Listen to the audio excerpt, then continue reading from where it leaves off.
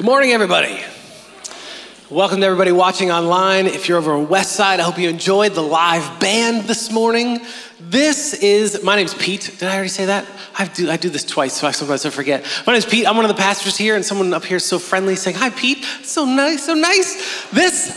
This is Super Sunday. It's a one-off. It's a kickoff to the church year. All these things are beginning. The school year is beginning. So many ministries are restarting. And my goal this morning is to remind you of what the church is and the beauty that the church is. The beautiful entity that she could and will be. What is church? Is it this? This Sunday morning thing? The culture might think so. When people talk about Christians, they maybe think those are the people that they do a thing on Sunday morning. There's a thing, but then after the thing that they do on Sunday morning, they're just like the rest of us. They just sit on the couch all day and watch the NFL, right? That's what we're all really thinking about, right? How long is it gonna take to get my kids ice cream, bouncy castle, then I gotta get to the games, right? Okay, maybe the world would look at us that way. And perhaps the danger for us as followers of Jesus, or maybe some of you are thinking about becoming followers of Jesus, the danger would be to think that this is it, that Sunday is what it's all about. And while a Sunday gathering has always been and will always be central to what it means to be the church, to be followers of Jesus, to really be the church, we must go beyond Sunday. There has to be more than just Sunday. And so I want to unpack a little bit about what it means to be the church, to be followers of Jesus. And I want to begin with a familiar word for many of us, Christ-like. It is the target that we hope to lead people into, that they are becoming more and more Christ-like, which is a very churchy word. I agree, Christ-like. In fact, you'll often hear me say, Jesus-like. Because I think it's easier to get on board with, I can imagine Jesus. I know what Jesus did. I hear stories about Jesus. The goal is to be like Jesus. And so why do we use this Christ-like? It feels so churchy. Well, Jesus-like is good. Christ-like, though, contains some other elements to it. And let me give you one that's really important. The word Christ means anointed one. Means anointed one. And when you anoint someone in the time that this word comes from, the idea would be that you would anoint them with oil and that they would become a mediator, so to speak, between the spiritual and the material, between the God realm and the human realm. They become like a thin space, so to speak. And so who would be traditionally anointed? You would anoint the king. Because you anoint the king, because the king is basically like God among us. Like he is as close to God as you can get. He's God's representative among us. And so you anoint the king, because hopefully he is that thin space. You would anoint priests. Because priests are the mediators between us and God, performing sacrifices on our behalf. You anoint priests because they are this thin space. You would anoint prophets. Another word for prophet is just messenger. Because they're bringing messages from the spiritual world, from the God space, from the heavenly realms into our material, physical world. Christ-like means to be those who are anointed in a similar way. One word that I've found helpful when you think about those who are anointed, kings, prophets, priests, is that they are like portals. They're like portals that bring the life of heaven, the life of the space that God inhabits. They bring that life into our world. And so at least in part, what it means to be Christ-like is to become a portal for the life of heaven to begin to flood into the life of the world. But that definition only gets us to a functional definition. That's kind of like, well, that's what we are to be. Like we are to be portals. But what about the character of what is supposed to be coming through this portal? Well, that's where Jesus-like helps us. Because Christ-like doesn't just mean be a portal. It means be the portal like Jesus was. Bring his character into the world. Follow after him and be like him. And when Jesus taught what it would mean to be Christ-like, to be his followers, to be like him, he taught in such a way that there is one marker that would never get lost. There is one marker that when you think Christian, you will never be able to think it without this thing attached to it. And if this thing is not attached to it, then whatever you're talking about is not a Christian, is not a follower of Jesus. And that's what I want to look at today. When Jesus was a little boy, he was a Jewish little boy who would grow up to be a Jewish rabbi. And at the center of the Jewish faith is a famous prayer called the Shema. Jesus would have learned this as a young boy and begun to pray it every day, possibly twice a day. And when he woke up and when he went to bed, he would pray the Shema. And the Shema sounds like this. Hear, O Israel, the Lord is our God. The Lord is one. Love the Lord your God with all your heart and with all your soul and with all your strength. These commandments that I give you today are to be upon your hearts. Impress them on your children. Talk about them when you sit at home and when you walk along the road, when you lie down and when you get up. Tie them as symbols on your hands and bind them on your foreheads. Write them on the door frames of your houses and on your gates. Jesus would have grown up with this prayer, and it would have been on his lips every day of his life. This prayer emphasizes that we should love God, that we should have a vertical relationship, like we should love God. And how do you love God? By obeying his laws, by obeying the Torah. This would have been so familiar to Jesus and everybody that Jesus interacted with, all of the Jewish people that he interacted with. Which is why it is so stark when he gives an answer to a religious expert that is slightly different than this central prayer of Judaism. One day Jesus is debating with Sadducees, who are a type of Jewish religious person. And they're debating about marriage. And somebody else who was a teacher of the law, they overhear this and they're impressed with Jesus' debating about this issue. And so they come up to him and they ask, of all the commandments, which is the most important? This was a common question that you would ask a rabbi, because there's so many commands in the Torah, over 600 of them, that you would ask a rabbi, as you see it, if you were to start to build a foundation, if you were to start to teach someone how to be like you, where would you start? Like, what's the most important one? And the way that you answered this would kind of tell people, would-be disciples, whether or not they wanted to follow you or not. And so this is a common question this guy asks. If, of all the commandments, what's the most important? The most important one, answered Jesus, is this. Hear, O Israel, the Lord our God, the Lord is one. If you're paying attention, we just read this.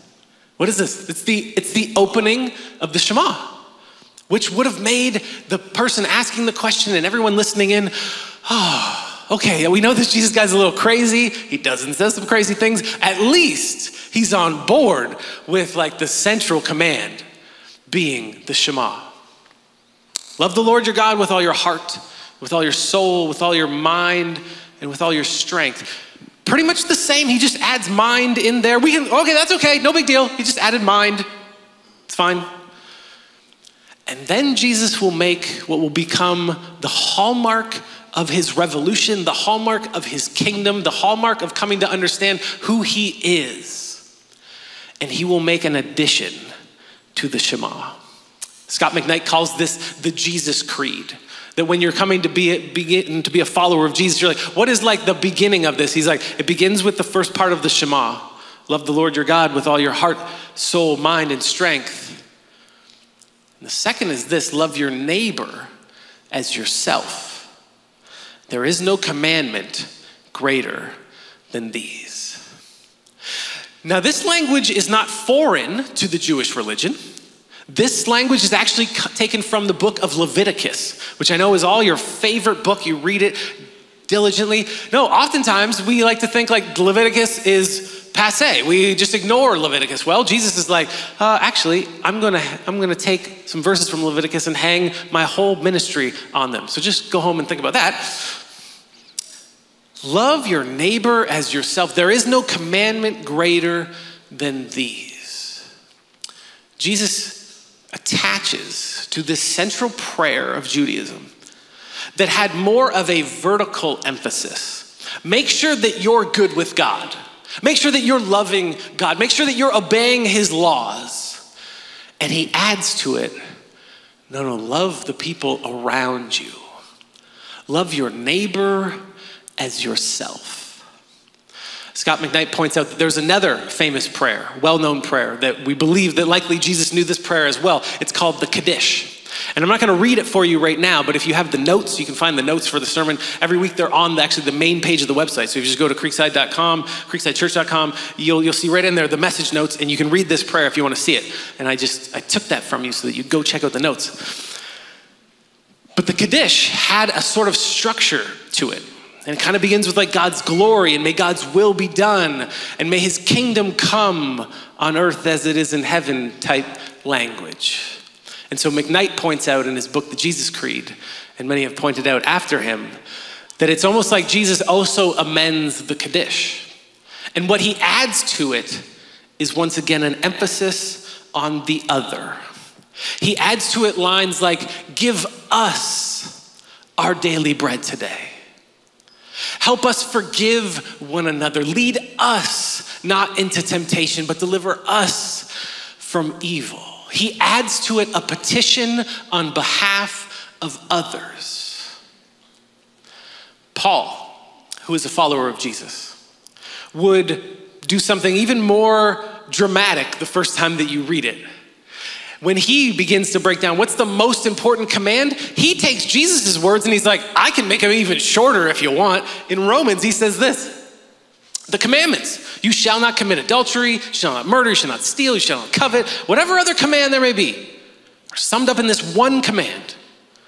Love your neighbor as yourself. And you might be like, Paul, Jesus said two things. Love the Lord your God with all your heart, soul, mind, and strength, and love your neighbor as yourself.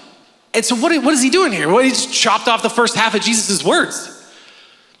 I think it's pretty obvious what he's doing. He's saying, if you do this one, you'll do the other one. What it means to love God with all your heart, soul, mind, and strength is to love your neighbor as yourself. And just in case you thought this was a one-off, Paul does the same thing in his letter to the church in Galatia. He says, for the entire law is fulfilled in keeping this one command. Love your neighbor as yourself. What does it mean to be the church? What does it mean to be followers of Jesus? What does it mean to be Christ-like? To be these portals who bring the character of Jesus into the world? You cannot ever not include that what that means is to love your neighbor as yourself. And when we as a church, as a group of people do this, when we go out into the world and we sacrifice and we serve our neighbors, we find that God meets us there and does some incredible things. And what we end up with is some amazing stories of how God uses our faithfulness and our obedience to change people's lives. And I want to show you two videos now. They're about 6 minutes long. So buckle up to watch a couple videos. But as you hear these stories being told, I want you to put a new filter over them. We just watched a bunch of stories like this last week if you were here for Baptism Sunday. I want you to put a different filter over maybe how you listen to these. As they tell their stories, think about how many people were involved in each part of their story. Don't just hear them as like, oh, God's doing a whole bunch of things. Think about like when they mention a ministry, think about like how many people are involved in that ministry that were loving their neighbor as themselves. Check out these stories. Hi, my name is Roy. Jesus is my Lord and Savior. I first came to the Lord in a Baptist church in a little village of Newstead. However, getting into teenage years and growing up, I decided that my way would be a more fun way. Drinking lots of alcohol, becoming addicted to alcohol, addicted to cigarettes, whatever made me feel good, I wanted lots of.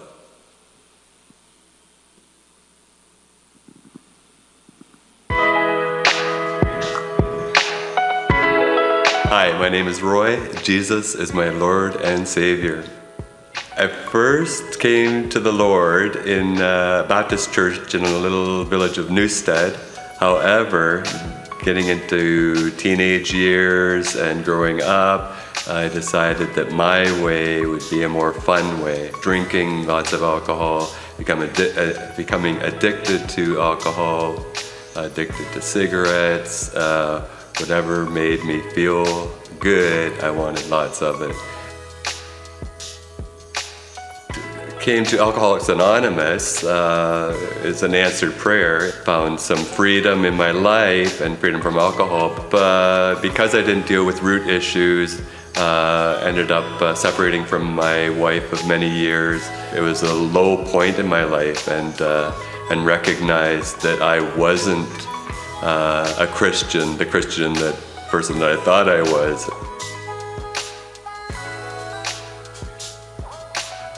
I also have a sister in my life that invited me to go to a Life's Healing Choices. That was the beginning of my healing. I started to become more aware that there was a God that wanted a relationship with me. I realized I was in need of healing so much because I was really broken. At the same time, as I look back, that broken place was such a beautiful place because I needed to be there to be here, and I needed to be broken in order to need God and want God. Creekside, although I had been to Creekside before, it seemed like it was too big for me. It's just a big church, so many people. I didn't think it was for me. But however, I committed to Celebrate Recovery meeting, and so I was here at Creekside more, and actually started coming to Creekside and I committed to coming here on a regular basis every Sunday. When I look back in my life, He has walked with me, and He continues to walk with me and show me the way. I believe that when I cried out in my hopelessness from alcohol, that He led me to Alcoholics Anonymous. I believe that He brought me to Celebrate Recovery and to Creekside, and He puts all different people in my life. I look forward, there's a few guys here that are huggy guys. I look forward to those hugs coming here. I'm also on the parking team, and we have a nice little camaraderie there also. And also I can come to Creekside and hear the message that is shared here.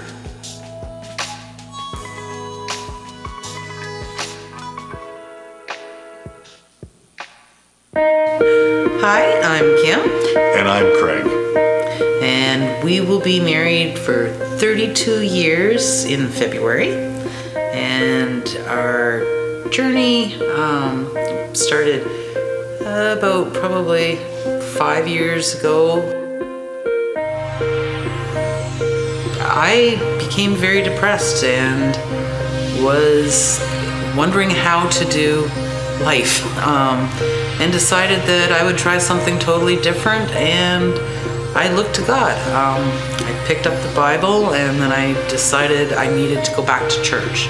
So I was looking around, and my one friend suggested, hey, Creekside, you always said you liked the looks of it. Your daughter played soccer there and field hockey, so you know the place. I decided to go to Creekside, and COVID hit, and everything went online.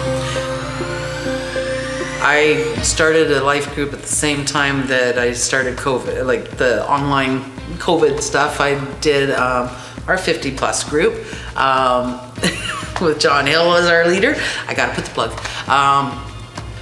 When I wasn't doing it on my own, when I could lean on God, when I could walk with Jesus, when I could fall back and know, okay, I'm not in this by myself. Like, I don't have to rely on myself.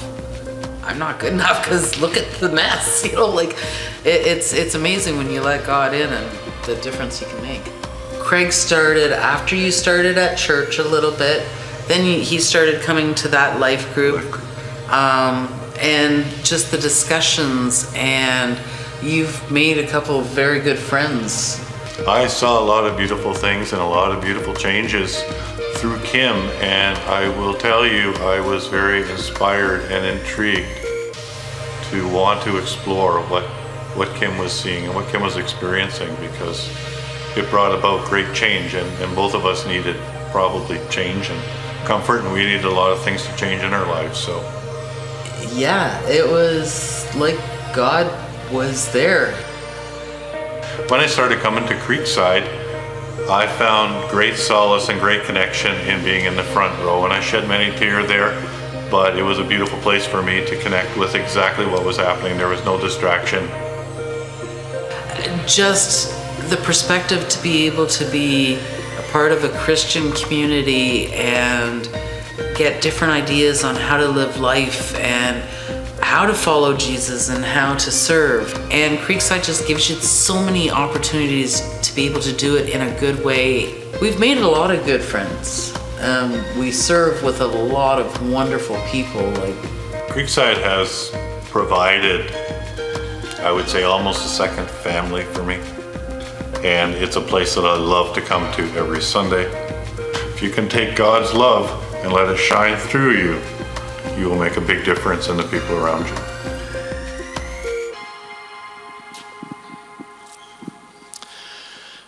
It's awesome, right? Hear stories like this. Did you think, though, about all the people behind those stories? Like I went to a ministry and then God was there and he changed my life. Great, he probably was and he changed your life, great. But how did that ministry happen? Somebody sat down in front of a spreadsheet with people's names on it, with volunteers on it. They created a team. Somebody had to send out emails to get people there. Somebody else had to give financially so that when other people came, the lights would be on and the microphone would work and there'd be coffee to serve and snacks to give. Somebody else had to decide, I will get up early to be there. I'll instead of just going to church on Sunday morning, I will see it as like all of Sunday morning. I'll go to a service and I'll serve in the kids' wing for another service. All of the people behind these stories. And what we as a leadership, anybody who's involved in the church here, what we want to see the most is just more stories like this. Last week we had 15 baptisms and we get to hear those 15 stories. There was a whole family, 4 people, a whole family got baptized together. And we just want to see more of those stories. So how do we do that? Maybe to flip the question, what could be in the way of us doing that? Of us seeing more people here on a Sunday, but more people being served, more people serving on a Sunday. More ministries, more campuses, more people becoming more and more Christ-like. What could get in the way of that? What could get in the way of us loving our neighbor as ourself? Well, I think Jesus has a great story for us when it comes to asking that question. And I want to tell this story that comes from Luke chapter 10 and then make some observations about it for us to think about. The story begins like this. An expert in the law comes up to Jesus, an expert in the law. And he's got a question. Jesus, what must I do to inherit eternal life? Whew, why don't you start with an easy one? What must I do? And Jesus says, well, you know the law. What does it say? And the man, the expert in the law, gives a very peculiar answer because he gives Jesus' answer. He gives the love the Lord your God with all your heart, soul, mind, and strength, and love your neighbor as yourself. Which must mean that this guy had heard Jesus teaching before, and he had adopted that saying, and he spits it back to Jesus. And Jesus says to him, you have answered very well. Do this, and you will live.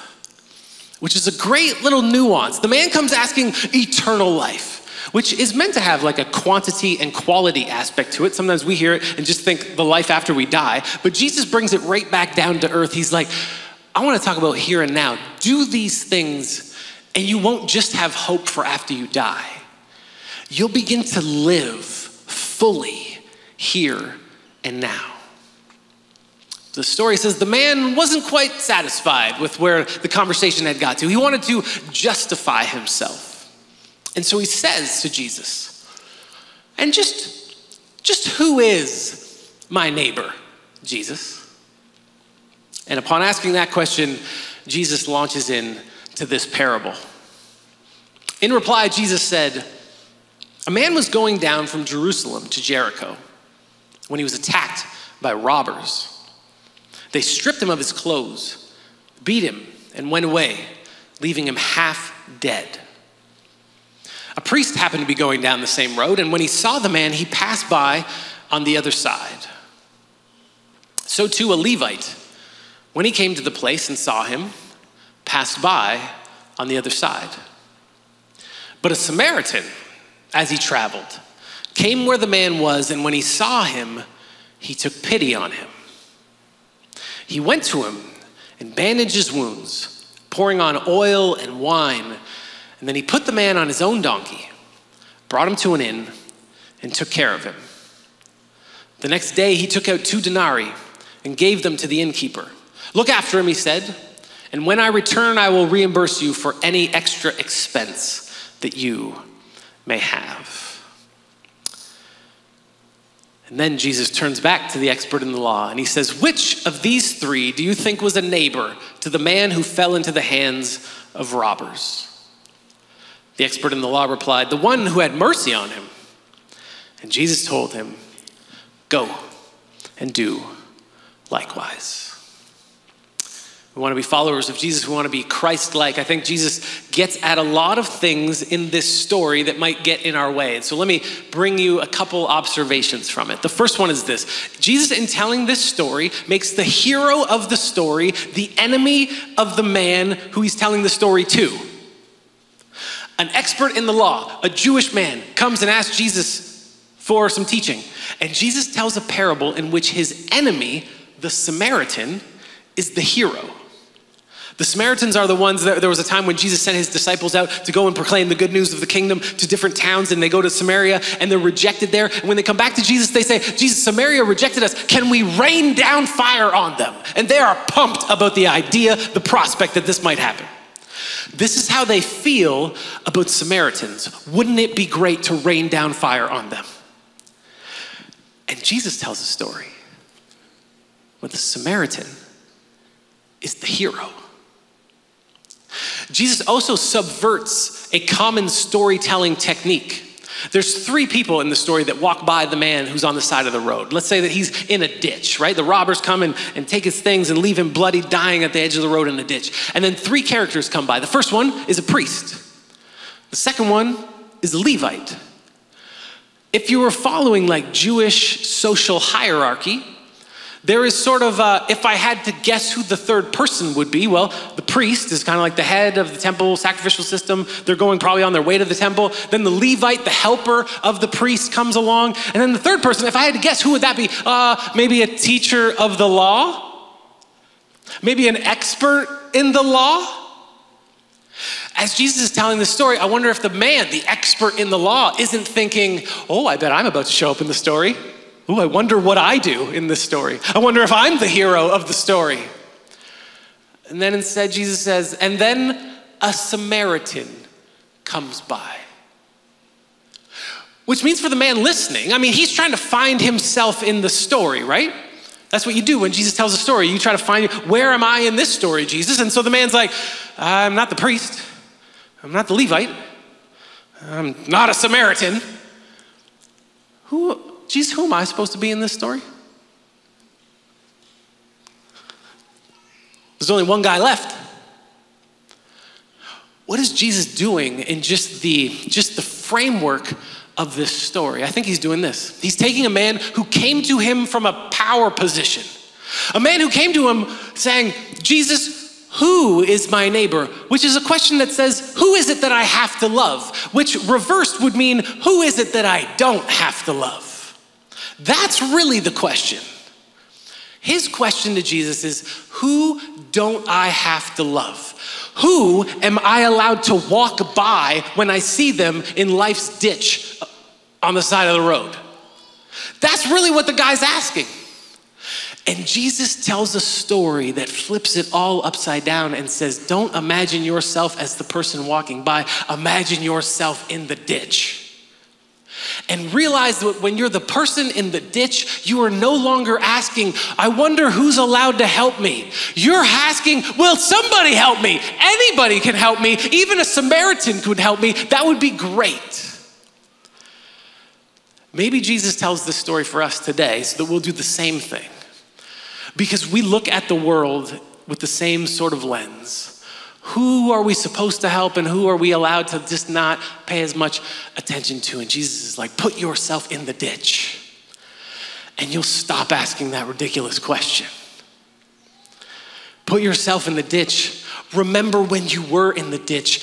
Realize that without my grace, you would still be in the ditch.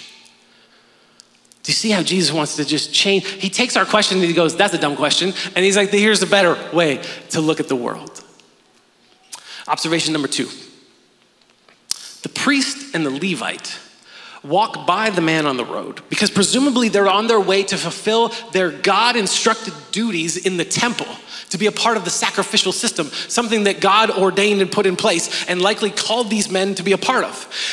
Which means that for a Jewish person hearing this story, it is not as scandalous as we hear it when they walk by him.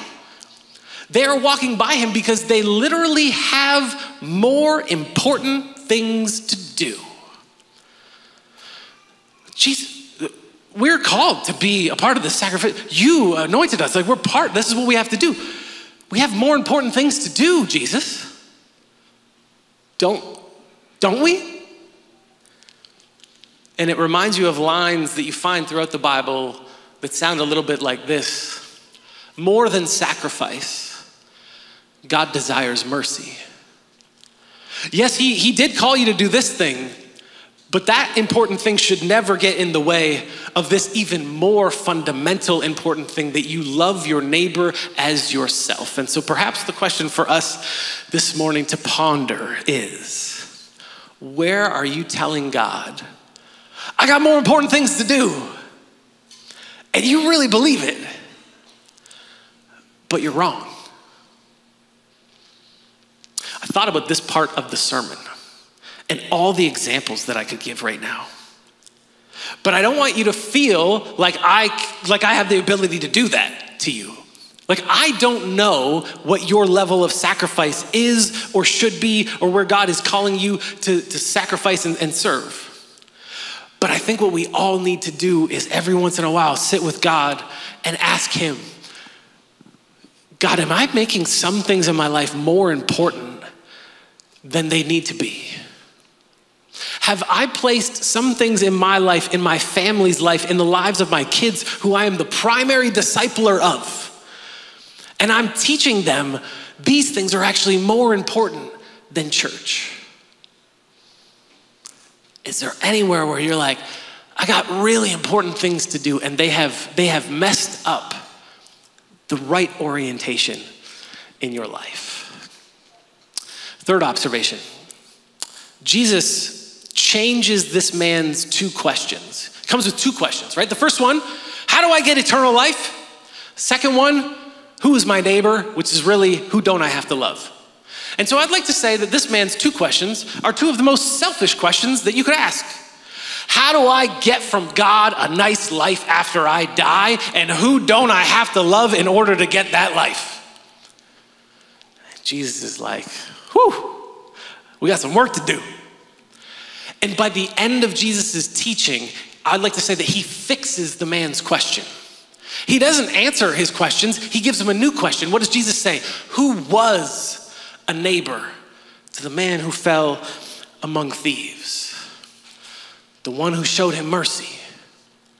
Well, then go and do likewise. What he's doing is shifting this man from a posture of how do I get from God to a posture of how do I be like God? which is the journey of transformation that each one of us take. We all come to God as consumers. I need to get something from God. I need to be saved. I need to be restored. I need to be redeemed. We all begin in that posture, and yet while we begin there, he then begins to work in our life and transform us so that we don't just desire to get from God, but we desire to be like him, to be Christ-like, to be portals who bring the life of heaven into the life of earth. Do you need to make that shift? I am just kind of like a consumer.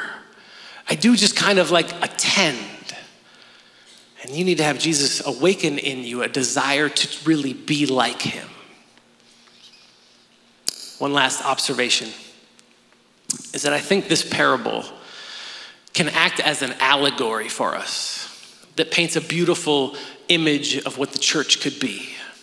An allegory is when you look at a story and you begin to say, like, every part of this story is actually symbolic for something else. And just so you know, in the history of Christianity, we've done this with many teachings and we mess them up because we allegorize things we shouldn't allegorize. But other times, when applied correctly, you can begin to see some beauty in a story that you otherwise wouldn't see. And I think that it applies well to this parable of Jesus. The man who fell amongst robbers could be symbolic for broken humanity.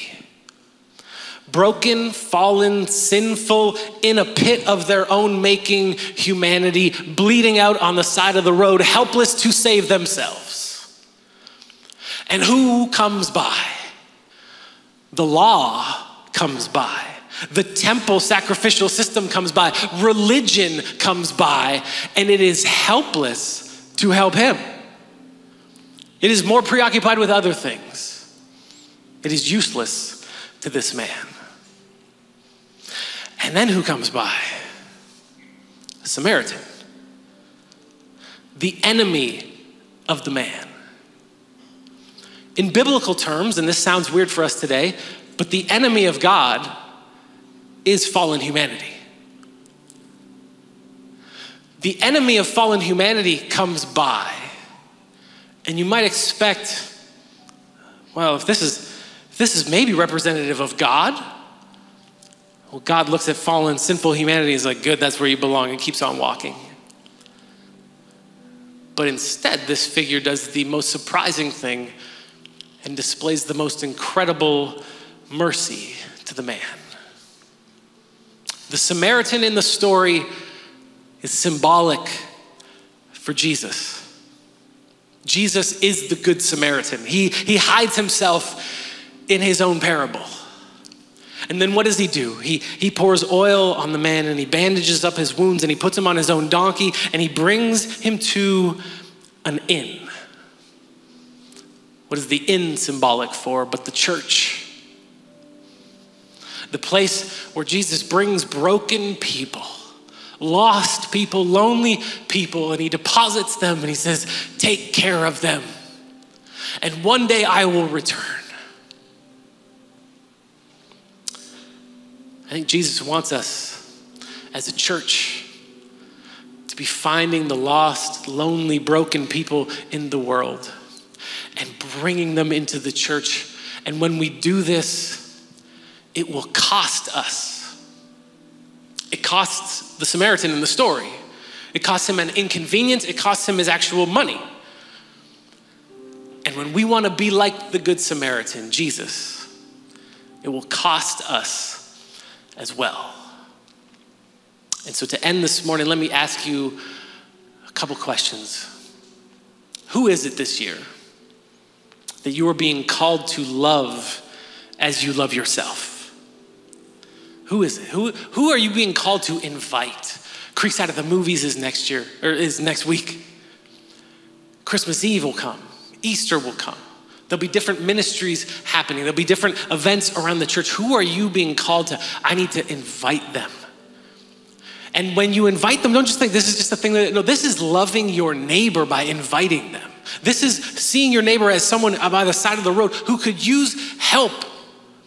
And say, hey, let me bring you to this place that I know can restore people because it's restoring me. How can you love your neighbor as yourself. Perhaps it's gonna be by serving somewhere, by saying, I'm not just gonna come on Sunday morning anymore, I'm gonna serve somewhere. And what's amazing about being a part of such a big church is that there's a ton of ways to be involved.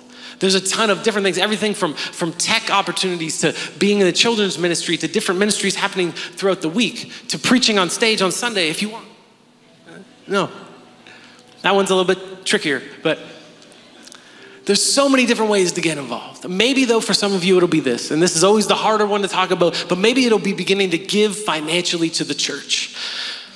I tried to point out earlier when we see stories like we saw today, that behind those are people that gave. There's people, many people who give 10% of their income to the church. If you've never heard that before, that sounds like crazy. And yet for people that have become faithful followers of Jesus, that's just like, of course, of course. There's other people in the church who give more than 10%. And so maybe this year for you, it will just begin to take a first step to like, what would 1% look like? If you're already at 1%, what would 2% look like? If we did that, the impact that we would have on this region, on our province, we would go through the roof if we had people that thought about giving in those terms. But whatever it is that you do, my prayer is that this year you would move beyond just attending on a Sunday. That you would truly become and see yourselves as portals of the life of heaven into the life of earth. That you would love the Lord your God with all your heart, soul, strength, and mind, and you would do that by loving your neighbor as yourself. And that you would constantly have on your heart the prayer that Jesus taught his disciples to pray. Abba, Father, holy is your name. Your kingdom come, your will be done on earth as it is in heaven. May the life of heaven begin to invade the world through your people, the church. Give us today our daily bread. For those who do not know where their next meal is coming from, may the church be the answer. May your people be the answer. And help us to forgive. Help us to have this supernatural ability to bring mercy and grace into the world. And would you lead us? Lead us not into temptation, but deliver us from evil. We pray all these things. It's yours is the kingdom, the power, and the glory. Jesus, we love you. Amen.